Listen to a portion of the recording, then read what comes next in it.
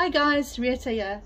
I thought that I should share with you this amazing thing that's happening in Cape Town in student accommodation. So late last week there was this article that came out about a property development for 3,000 students to redevelop the Cape Town station in the middle of Cape Town CBD. It's a 20-story building that will cater for 3,085 students in Cape Town CBD.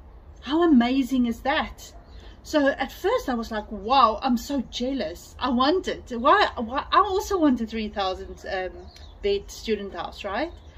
And then I was thinking, oh no,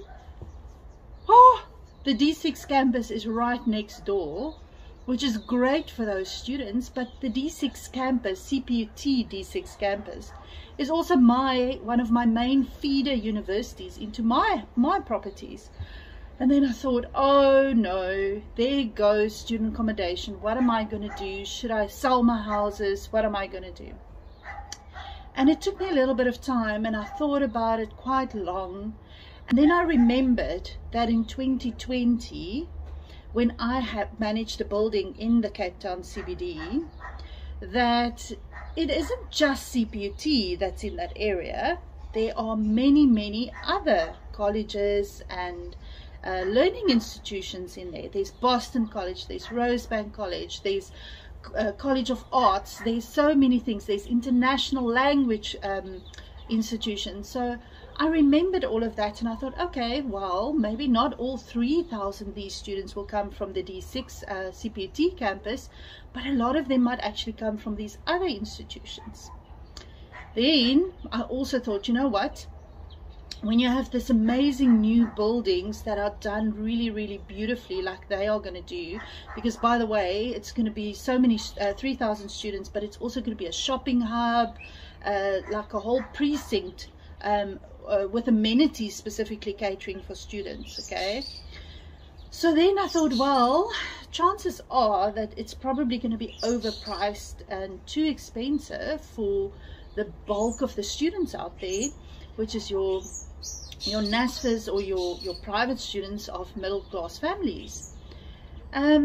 So I really hope, and at the same time I thought, okay, well, you know, that will still push those students to my side, but at the same time, you know, I really hope that they don't make this pricing on the rentals so expensive that normal students can't afford it, because they really deserve to be closer to the institutions, right?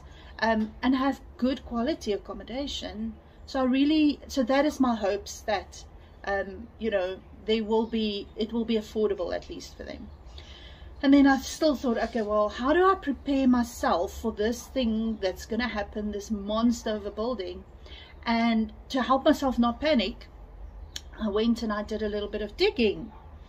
And it turns out that CPUT, Cape Peninsula University of Technology, across all of their campuses have 33,000 students, okay, of which more than half of those are from one campus, that campus in town, which means that 17,000 students are actually from that campus. And the actual university only has space, I think they said, for about 3,000, 5,000 students, which means that everybody else has to find their own accommodation. And guys, if you know anything about Cape Town, you will know that accommodation in the CBD is very expensive, which is why CPUT has a bus that goes up and down Voortrekker Road from the CBD all the way through to Bellville. So I was like, okay, let's do the numbers. 17,000 students, let's say 5,000 of them are in res at the university. Then there's still about 7,000 students left over that needs to find a space somewhere. Of 3,000, if all of them goes to that specific building, that 20-story building from Eris Property Group, then, you know, there's still another 4,000 left. And then I realized that my mission that I have specifically for student accommodation is still very much intact. And my mission is really to get as many people involved in student accommodation, to give good quality, you know, not be slumlords and nonsense like that, to be that for students across South Africa. And I cannot do that by myself, okay?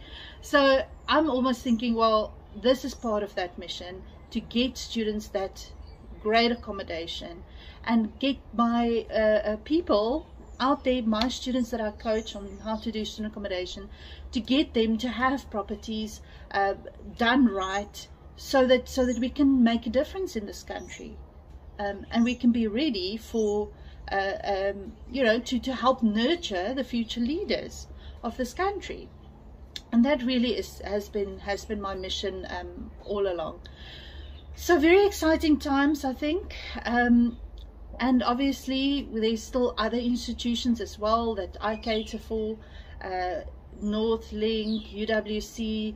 There's still so many others. So even when you hear about these big things happening, don't panic, don't stress.